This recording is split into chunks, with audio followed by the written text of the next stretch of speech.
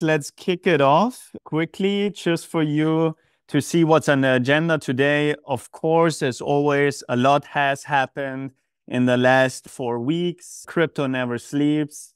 There's always something going on. And the title for this analyst call will be "The Tides Are Turning," because obviously we have to take a look at the latest regulatory developments. Then we also want to talk about Bitcoin's institutional adoption and some updates regarding Bitcoin. Then obviously some major changes when it comes to the ETF, ETN landscape. We had several approvals. We're going to talk about this. And last but not least, we'll delve deeper into what's happening with Chainlink at the moment. Just to start off, a lot has happened when it comes to regulations in crypto, especially in the US. There's a lot of back and forth and 180s at the moment. And Lina, maybe you can give us a quick recap of what's happening in the markets. Thanks, Adrian. Yes, we are seeing a major shift in terms of policymaker sentiment, especially in Congress. As we approach elections, we know we have the first presidential debate scheduled for June 27th. Until then, we expect a lot of talk, a lot of chatter, a lot of conversations on that regard, just using crypto as a bargaining chip or more of a political leverage to attract voters. So the facts are there are two brewing bills. There are more than that, but there are two main brewing bills that happened over the past 2 weeks. So the first one is the overturning of the staff accounting bulletin, so 121st staff accounting bulletin of the SEC. Congress didn't really like it. So what is the SAB 121? SAB 121 basically enforces or requires financial institutions that hold or custody crypto on behalf of their clients to basically mirror these crypto assets on their balance sheets. Of course, that would have planted a big capital pressure on these financial institutions. It would make it more difficult for financial institutions to hold crypto. And Congress also believes so. So they wrote a bill to overturn this bulletin, and it has passed through the Senate. Biden actually, over the past month, White House voiced that they will veto it because it would be adversary for the SEC's jurisdiction and for investor protection and all that. But so far, they haven't announced their veto, and they have until June 3rd to veto. And if they don't, and if Congress is in session, this will be ratified into law. This is essentially really good news for not only banks or financial institutions who want to hold crypto on behalf of their clients, but this is also solves a main concern for Congress because they believe that it would diversify crypto custodians who so far account for only 4 crypto custodians servicing the 11 Bitcoin ETFs. And it would also, of course, serve investors who want to hold crypto in a more traditional framework. So that's for the first bulletin that has passed through the Senate and is just waiting for Biden to just have a say at it. The second one, and this is more exciting, if I may say, is the Financial Innovation and Technology for the 21st Century, or FIT21. So FIT21 mainly has 2 things. It clarifies the longly debated distinction between the jurisdictions of the CFTC and the SEC. And it also has a decentralization test, so basically a test for decentralized systems that has 5 conditions that cover code. It has to be open source. The decentralized protocol has to be open sourced. It can't have a single person that controls it. It can't have a single person that accounts for more than 20% or holds more than 20% of the digital asset. And all that. So this is still pending Senate's approval, although it has achieved bipartisan support, but it's still pending the Senate, and it's likely not going to pass through the Senate, or so analysts assume. But we think it's important. It's still important because it It's the first time for decentralization to enter the conversation in this context.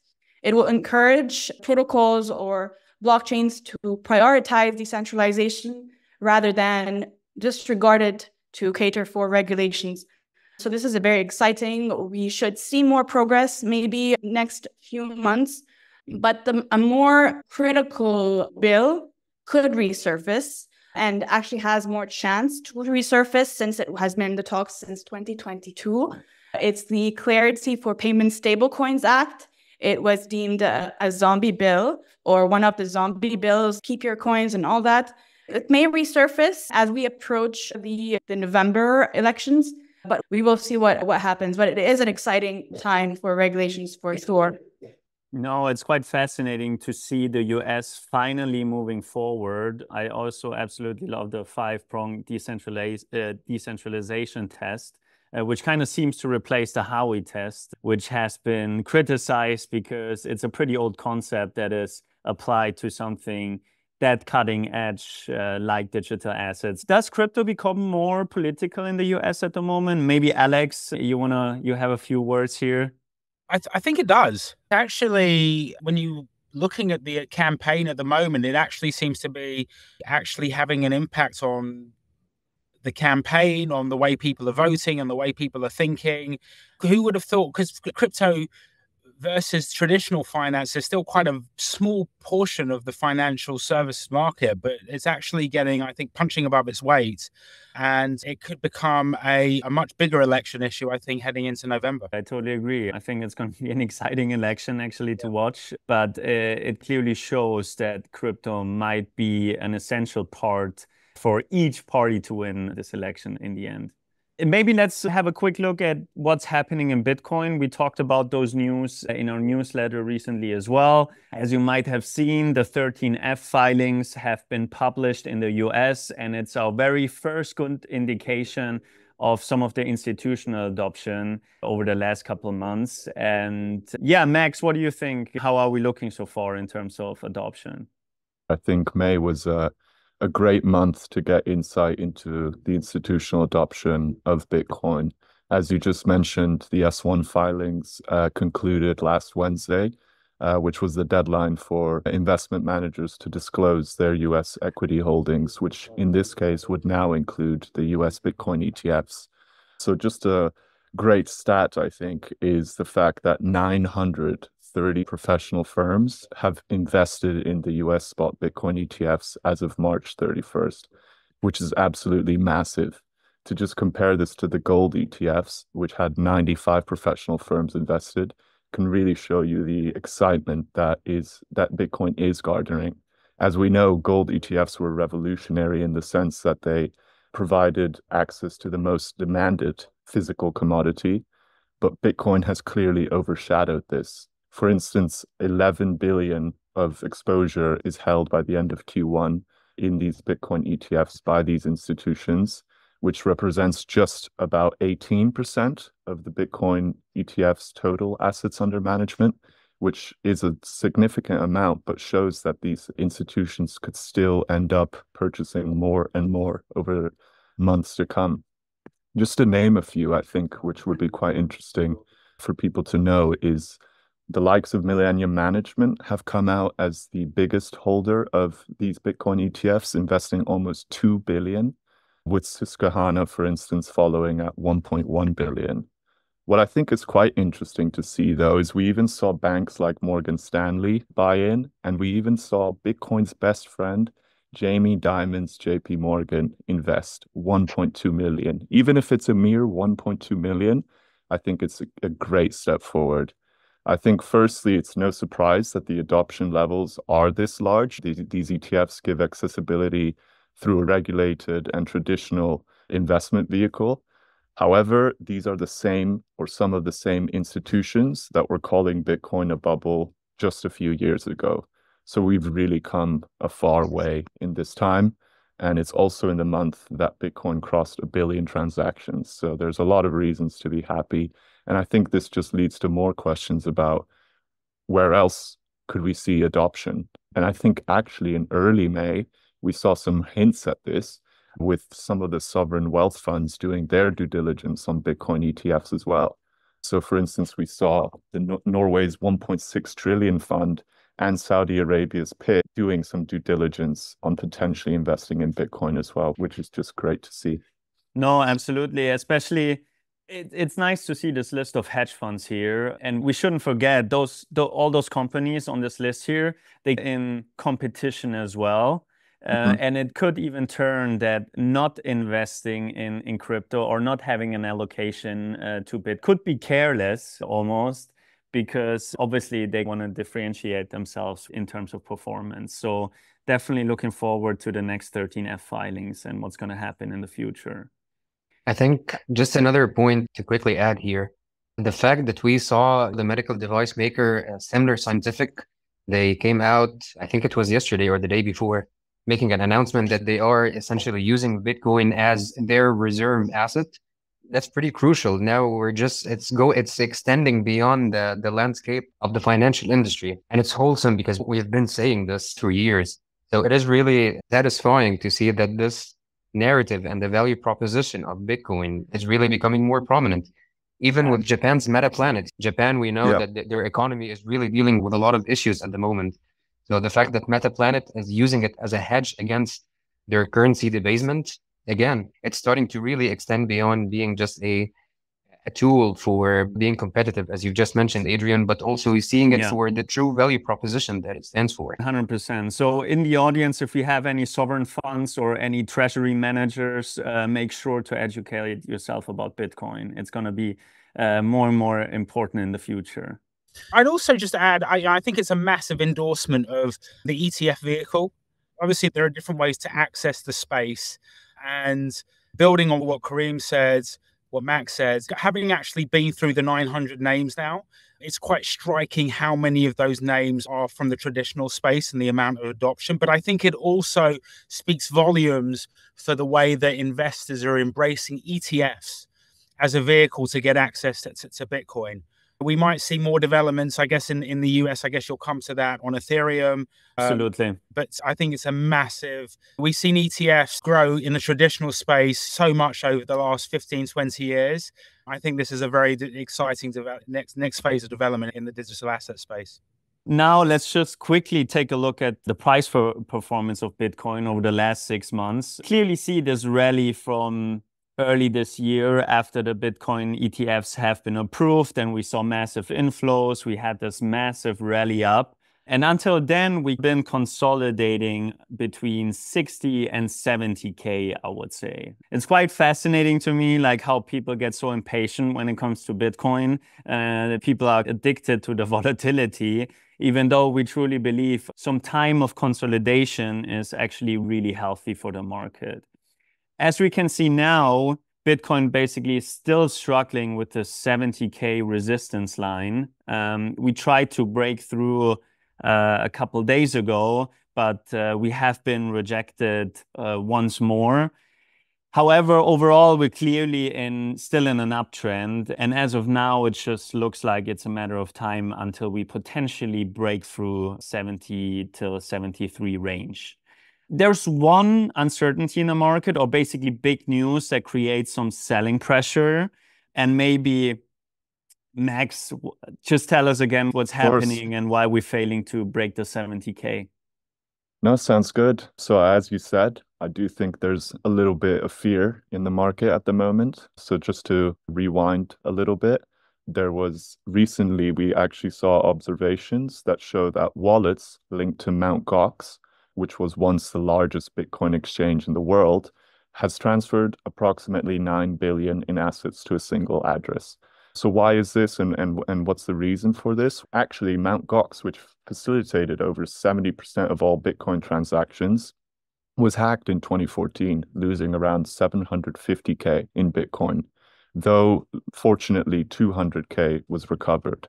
Recently, we got news in end of September 2023 that the creditor repayment deadline is set for October 21st, which there are efforts going on to be made to reimburse these creditors with around, I think, 142K Bitcoin, 143K Bitcoin Cash, and 69 billion yen. Point being, though, we think that this recent observation of 9 billion assets being transferred away from Mt. Gox might be the first signs of creditors being repaid. Naturally, this brings a little bit of fear in the market, as obviously investors will be wondering if once creditors are reimbursed with their assets, if it could lead to potential sell-offs. I have my own interpretation of this, which I'd very kindly like to share. And I think that the creditors of Mt. Gox are actually very early adopters who believed in digital assets from the very first days. We're talking 2014. This is 10 years ago. I think these people, unless they have wildly changed their stance on the industry as a whole, will still be believing in the asset. And hence, I think that the sell-offs might really be milder than expected once the repayments really start to take place. So I think it's another challenge that Bitcoin has to face. And it will, in my opinion, survive it again with flying colors and hopefully continues its resilience in weeks to come as well.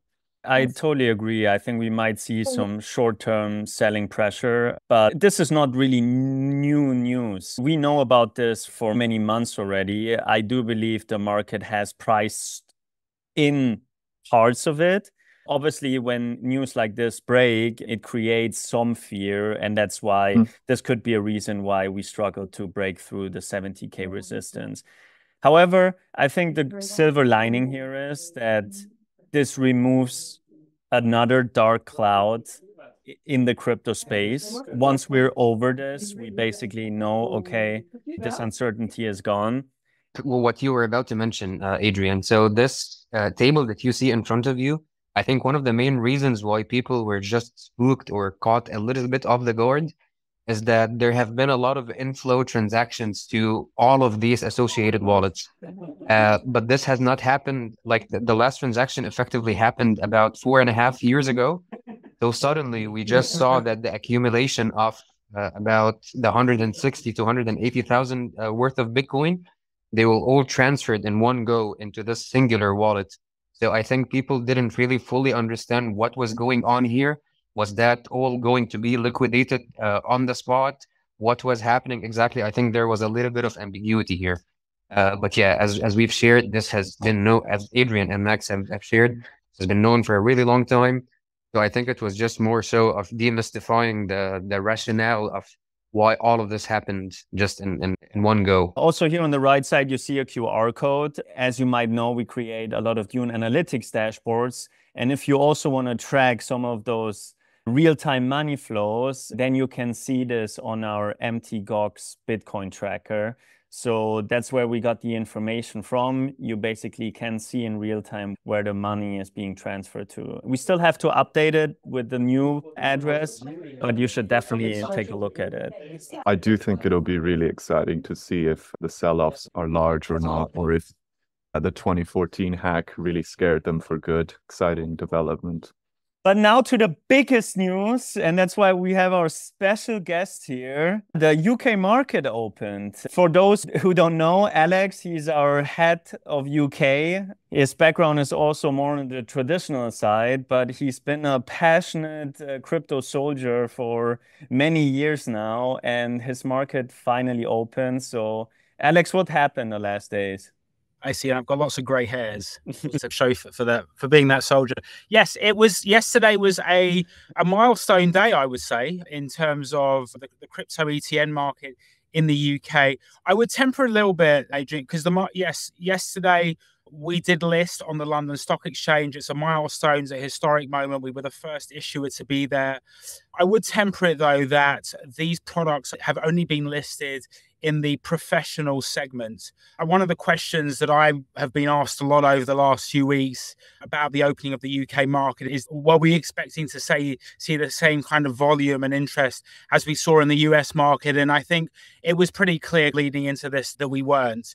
The reality is that professional investors in the UK have been able to use these products for a while, not on the LSE, they'd be able to trade them across Europe. But I think the fact that we now have products in the UK does show progress from the regulator. I think for many wealth firms in the UK, having that FCA, that's our regulator in the UK, having an FCA stamp of approval, having an LSE stamp of approval does make a difference. And I think it shows you the direction of travel in the UK. But I think they're also proving that they're committed to crypto.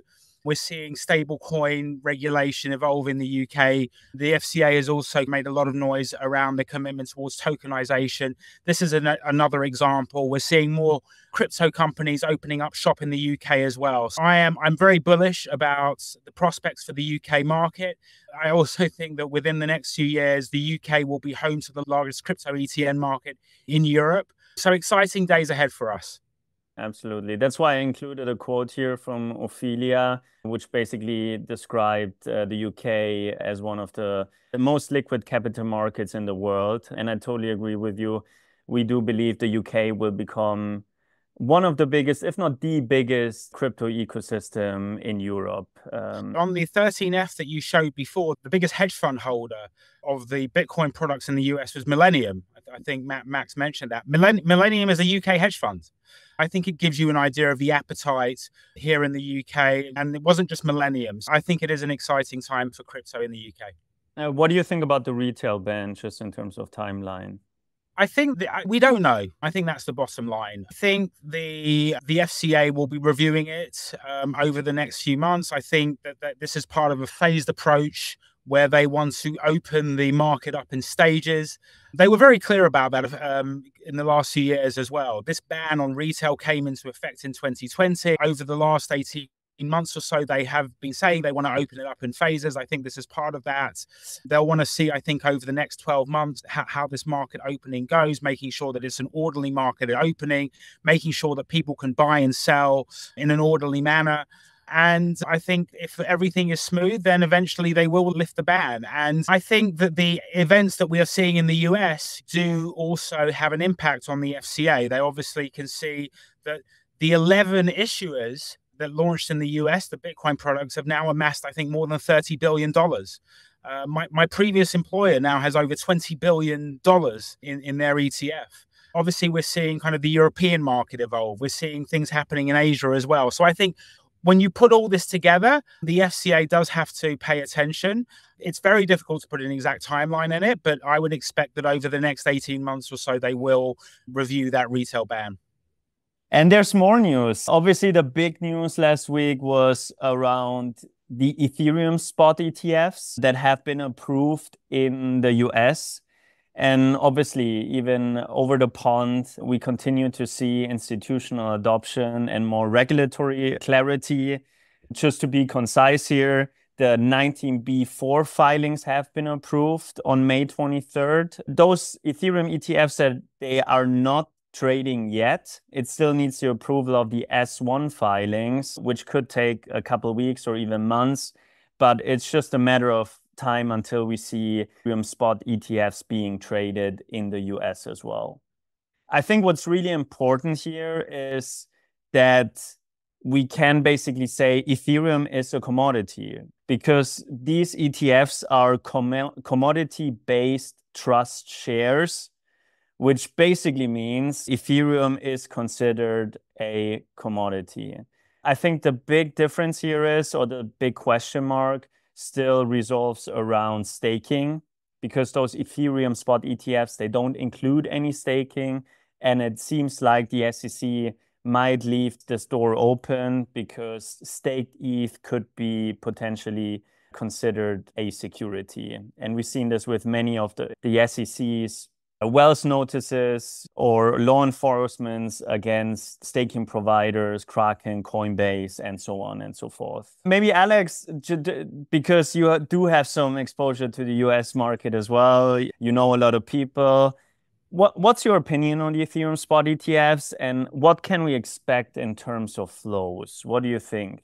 Firstly, I think this news has taken the market by surprise. I think that the majority of people who had been working on this over the last few months, years, weren't expecting these products to be approved. So that's a surprise. I think that's probably why we saw the price action last week. But I think it also shows that the regulator is finally come round to a consensus view that they have to let these in. And so I think it's a very exciting moment for the US market. In terms of flows, it's difficult to know. I don't think it's going to have quite the amount of volume that we saw in the Bitcoin products. But clearly, Ethereum is a very interesting part of the ecosystem. There's a lot of exciting things happening with Ethereum. And I think that there's a lot of interest in Ethereum as well. So I think the flows will come. I think for many of the traditional managers, they're still getting their head around Bitcoin. But I do think we're going to see money coming into these. And I think the direction of travel is clear, though. The big question I have is what's next, right? We're going to have Bitcoin, we're going to have ETH. What's the next coin that the SEC is going to allow into the market? Or will it now be a while before anything else happens? I would say either we have more regulatory clarity around how, for instance, something like Solana or Chainlink should be considered. I think that will bootstrap and speed up the process for us to see more spot ETFs in the US. Other than that, I truly believe, though, the futures market is an important track record for the regulators in the US just to assess and make sure there's not any market manipulation. And obviously, Bitcoin and Ethereum both had future products on the CME. They did have a track record under the supervision of the CFTC, and therefore this kind of set them up for success to be listed as spot products as well. So I think that's something we should consider as well, which could drag something like a Solana ETF. Adrian, one comment on this is when you listen to the tokenization narrative, and obviously there's a lot in the UK, but also in the US, there's a lot of firms thinking about how they can create more tokenized solutions. We've already seen some of this happening. Some of this is being done on the Ethereum blockchain as well. How much of a consideration or a factor is this as well when you think regulators are embracing the whole concept of tokenization? Maybe a question for the other. I do think it plays a huge role. If we exclude, so tokenization would include two major sectors. It would include stablecoins, which is the earliest form of tokenization, and then it covers more of the more recent innovations like tokenized US Treasury, private equity, real estate, and whatnot. So if we're just looking at the second half, which is the more modern version of tokenization, I would say more than 80% of it is actually happening within the Ethereum ecosystem. So I do think that we're considering all the updates that we've seen with this emerging industry, it makes sense that you would need to start validating and legitimizing the underlying infrastructure, which is Ethereum, in order for these kind of products who are, in a lot of cases, are securities to operate on this legitimized underlying ledger. So I do think that this actually plays a huge key role.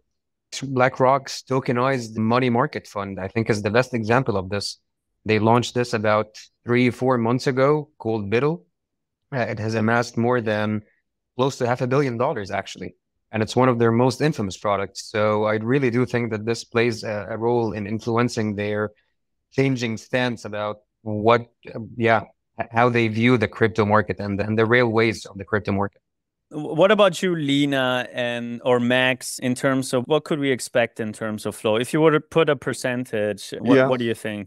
So I hate to be the party pooper here, but I do think that we will see slightly more muted flows for the Ethereum product than for what we saw with Bitcoin.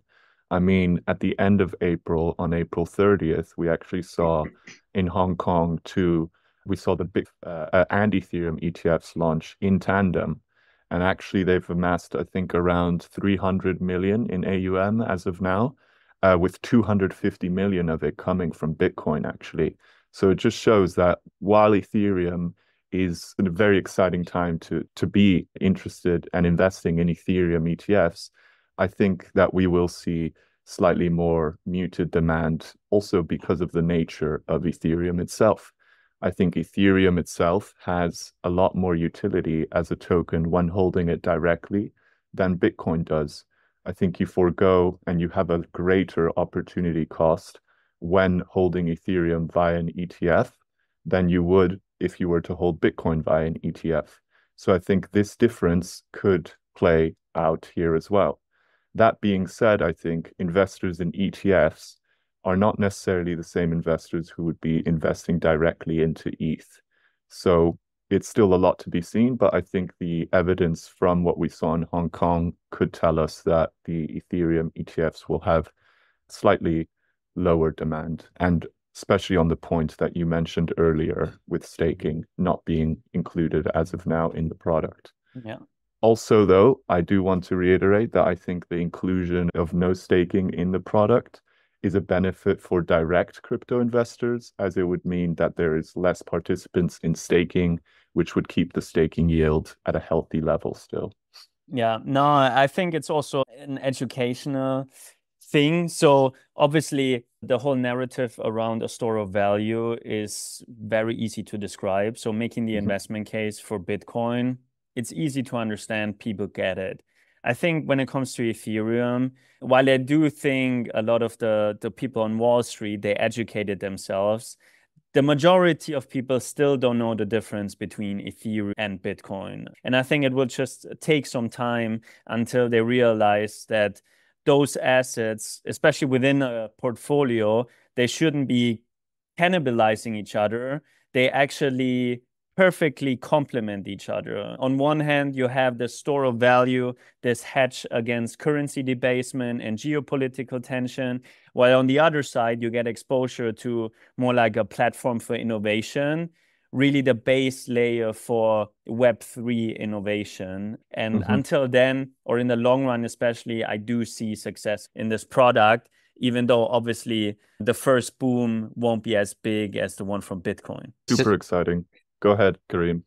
Yeah, no, I was just going to say, just to recap, in case any member of our audience is a bit hesitant or vague about what Ethereum is, or could sum it down to one single liner, it's a globally unrestricted and permissionless app store. That's really all what it is. It's the application storefront that allows anyone from any part of the world to develop applications, much like Bitcoin allows anyone, disregarding of their location, to send money. So it's the continuation of what Bitcoin started. But yeah, just to keep things simple for our audience, in case you want to show this also to the larger circle of your financial. Yeah, and I think with that being said, this approval is a really big step, as it highlights the value of Ethereum's on-chain ecosystem and the wide range of applications that you mentioned, Kareem. And I think with the aforementioned regulation of FIT 21, we could really be heading to a future where more decentralized protocols start being integrated into the stock market, which is really exciting. Maybe let's quickly move on and just look at the price chart real quick. Ethereum really has been the unloved child over the last 6 months. It's clearly underperformed Bitcoin, because obviously the spotlight has been on Bitcoin with all the geopolitical tension, with the ETF approval, while Ethereum was lagging behind. However, we did see this massive spike when we got the news that Ethereum ETFs will be approved, and Ethereum in terms of performance is catching up. It absolutely took a lot of people off guard. The ETF approval, in my opinion, were not priced in. And that's like why we see this reversal, and hopefully also more attention to the second biggest asset in crypto. Alex, just being in front of clients and everything, how do they perceive Ethereum, and what's your opinion how the price might develop until the end of the year? I think you've put it very well. For a lot of traditional investors, they still focusing on the basics, still trying to get their head around Bitcoin and the basics of Ethereum. So I think education is absolutely key. But I think the more we're going back to the tokenization kind of narrative, like the more we see development around the tokenization, people start using Uniswap more, using some of the protocols on Ethereum, I think more people will start wanting to incorporate it into their portfolios as well. In terms of the price action, I agree with what Max said. I think we're not going to, and I said, I don't think we're going to see the same kind of volume coming through into ETH that we saw coming into Bitcoin, but I think it has a very kind of healthy future ahead of it. And I think it's a great time to get involved now. I think it is seen as the most exciting by many who do follow crypto, as the most exciting kind of layer one out there. Absolutely. And again, it's just nice to see Ethereum doing 3 sets of 10% and catching up with the price. Moving on to our last news and the baby child of the beloved topic of Kareem, but also Max. We had some major news around Chainlink. So maybe you want to just set the scene a little bit and tell us why those news were so big. Absolutely. Long story short, we've had the DTCC, which is the Depository Trust and Clearing Corporation, one of the largest post-trade financial organizations in the world. They were responsible, for instance, in 2023 for processing $3 quadrillion in securities. So they are effectively one of the largest corporations that is gluing and keeping the post-trade financial system together. So effectively, what they did was they have been collaborating with 10 of the largest institutions in the US, particularly, including as we can see on the screen, JP Morgan, BNY Mellon, Invesco, Franklin and Templeton, pretty much like all amongst the 10 largest TradFi institutions. And what they were trying to explore was effectively introducing a newer and a refined way of disseminating NAV data.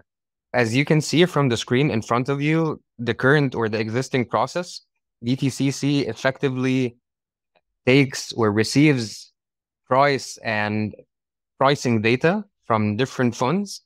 They store it effectively in a database, if you may, and then interested parties would be able to query this data. But this is an extremely manual and it's a labor-intensive process that surprisingly includes a lot of Excel sheets, includes a lot of intermediaries and a lot of manual processes that really doesn't reflect the fast and the swift nature of the current financial landscape.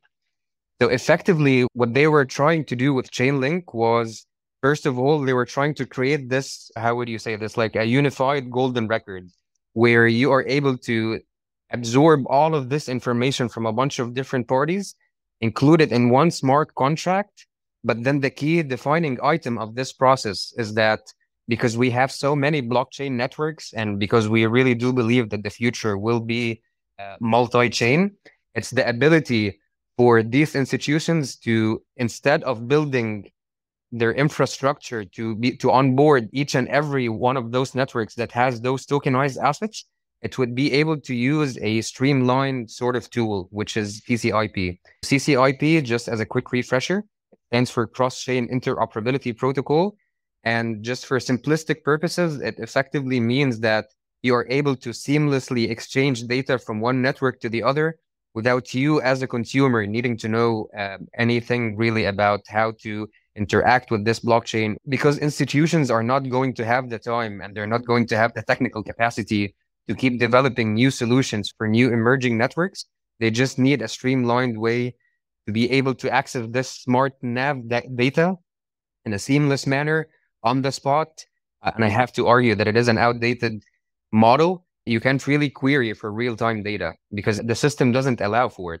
However, with the fact that you now have this golden unified layer of information and data and price feeds, you're able to access this on the spot. You're able to see this data being transmitted in a transparent manner. Of course, there's a certain degree of privacy included in it, but you are able to distribute this data in a seamless manner. And this is really huge because at the end of the day, this is one of the key defining items for tokenization. If you are going to onboard this wide array of digital assets, and of course, each jurisdiction might end up choosing their own network or preferring their own network, it wouldn't make a lot of sense for these institutions across the different jurisdictions to interact and build infrastructure that is unique to each and every one. So if we have the new SWIFT, if you may, that allows this information to be exchanged in quite a seamless manner, then we are headed in the right direction. And again, it echoes our theses at 21 Shares because we really do believe that the future is multi-chain. The blockchain industry is the mother of all industries. There is not going to be a single network that services all the different sectors that you can think of, whether it's healthcare, whether it's the financial sector, whether it's insurance.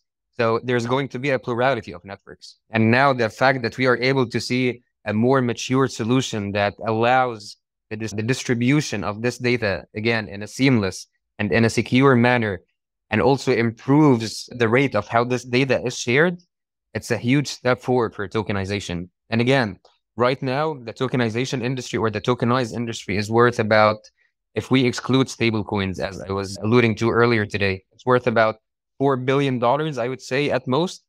However, we expect tokenization, this emerging industry, to reach 10 trillion by 2030. So this is huge. Chainlink, it's huge for the economics of Chainlink because, again, this is one of the solutions that has such a huge market opportunity, but it is also very crucial to onboard a lot of institutions, especially for the ones that haven't really appreciated the benefits of tokenization now. Now they can see the actual realistic vision of the fact that we are able to leverage the benefits of DLT systems in terms of faster settlement, in terms of efficiency, in terms of reduced costs, but not just because of blockchains, but also because of the solutions that will emerge on top of it that makes this a very seamless process. So yeah, big day for the tokenization industry, I would say. Absolutely. Yes, sounds like it. If I could just, I think you did a great job capturing everything, Kareem, and I'm happy that you got to talk about your baby, but I think I just want to add one little thing, and it's while it's still early days and this pilot just primarily focused on data dissemination, it could really be taken a next step forward in future by, for instance, automating workflows via blockchains, like triggering portfolio rebalances based on NAV data, which would be a huge move forward for tokenization as well. And just want to add one other thing, that this project, while it's aimed at improving the state of tokenization going forward, it also benefits non-tokenized funds at the moment as well, just regular funds, because they can just get access to both historical and current NAV data through that real-time API that you mentioned. We do have a few questions, though, that I think we should tackle. Let me read out the questions real quick. And someone did raise their hands halfway through that I don't see on the list at the moment. So just to avoid mentioning names for GDPR purposes, if you do want to lay out the question in the Q&A session or in the Q&A pop-up window, please feel free to do so. Yeah. So the first question is for Alex. As a retail investors, when can I expect the segment to open for retail in the UK, and what can I do now if I want to invest? I think we addressed the first part of the question, but maybe what can I do now if I want? My answer for that is whoever asked that, I think it's a great question. We've actually received a number of similar questions. What I would say to you is get in touch with the FCA. I think it's very clear from our perspective. We are listed in a professional only segment. The retail ban is still in place. It is extremely difficult for retail investors to access crypto in the UK as things stand at the moment. If you are comfortable opening your own wallet and having your keys and passwords, then I guess that's one option for you. But if you're a traditional investor trying to allocate a few percentage into Bitcoin or Ethereum, I think there's no better tool than the ETF.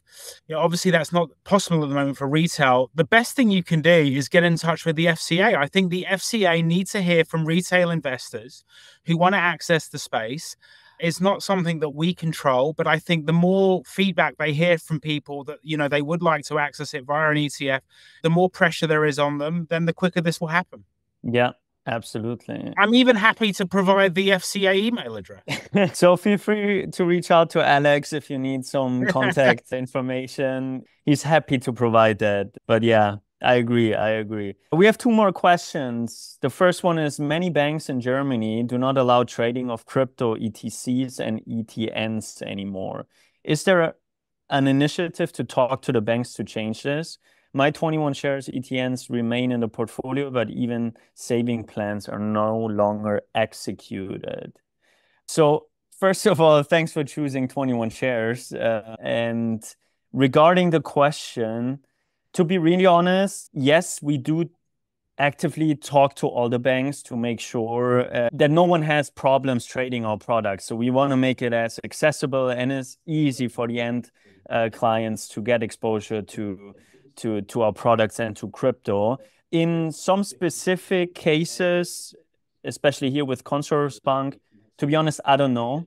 I'm happy to get back to you. I would need to check with our head of Germany. I'm 100% sure he's aware of that, and I can provide an update. But as of now, and me personally, I wouldn't be able to answer.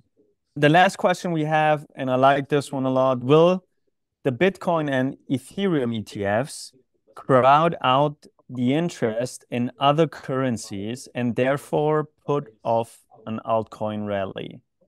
So basically, will this be a Bitcoin Ethereum dominant cycle and we won't have an altcoin season? Is that a scenario? What do you guys think? I think this happens. Okay, this cycle, we've had the biggest splash for Bitcoin and Ethereum compared to previous cycles. There's no doubt about that. But this sort of line of thinking always emerges like each and every cycle because people think that all the activity and all the attention is diverted towards these two networks. So people would just lose attention and lose interest in the others. But that's usually never the case. Especially again, because as I was saying, each and every network has its own compromises and it has its own unique design, which makes it suitable for certain applications. So for instance, if one of the decentralized social media applications, if they really become quite prominent in the next few months, this might potentially happen in one of the networks that is part of the Ethereum ecosystem. So for instance, we have a network called Base. Even though Base does not have its own token, if it did have its own token, people will be quite interested in seeing which platform does this application live on. Solana is another example. We're seeing Solana play such a crucial role now in payments. If Visa comes up, as Visa has already been experimenting with the network for quite some time now, if they launch a really all-encompassing and a comprehensive experiment on the network, or if we see things like how we saw Stripe now enabling online payments via Solana, if we see one of those big splashes happen again, then I think people will just start paying attention towards these networks. So from an inflows point of view, I do think that Ethereum and Bitcoin will have the majority because that's always what has been the case. But I don't think that this will ever be the turn off for the longer tail of assets. It's just it doesn't make sense because the industry is so broad and so big that there's so much happening across so many different ecosystems and so many different blockchains. I would actually imagine that, especially in Ethereum, products would actually cause a rally in some of the altcoins. I can see people seeing as an opportunity to invest in some of those altcoins. That has already happened, by the way. Yeah. We have something called the ETH betas, which are effectively Ethereum, a leveraged Ethereum that things like Arbitrum, things like Optimism, other innovations like liquid staking solutions like Lido Finance, which is the biggest by the virtue of the AUM that the application has. They have all outperformed Ethereum actually over the past 2 weeks, where since the chatter about the ETF approval started emerging. Bitcoin and Ethereum are the father and the mother of the industry. They will always have their respect and they will always have their place, but they will never divert and take people's attention away from the longer and ever growing ecosystem, I would say. I think so too. There's this narrative around capital rotation. Basically, it starts with Bitcoin and ETH, then it flows to the long tail crypto assets. And a lot of people are concerned now if they invest via an ETF or an ETN, it's hard for them to do this capital rotation. What we got to remember, all those altcoin seasons are usually retail driven. They're usually driven by people that are into the space, that are into crypto, and they are the ones creating the altcoin season. Obviously, we won't see any major institutional adoption when it comes to the long tail, but retail will eventually come back, and it will create an altcoin season, in my opinion. And just on this point, I know we've gone over time, but believe it or not, retail has not actually come back so far this cycle. Despite all the craziness that we have seen over the past 6 to 7 months, there are a lot of on-chain indicators that confirms and echoes this. The fact, of course, not all the signals that we've seen in previous cycles would apply and would be applicable at this time around, but still, some of the applications that you see on App Store, they're not now in the top 5, like things like Coinbase. We've seen Phantom, like the Solana wallet, it's now in the top 5 financial applications in the US, but this is really an outlier. We haven't seen, of course, we've seen meme coins. Meme coins like dominate the market for the past several months, but that's also because meme coins are now becoming a much more entrenched part of the ecosystem because of a lot of different reasons that we could have an entire analyst call on.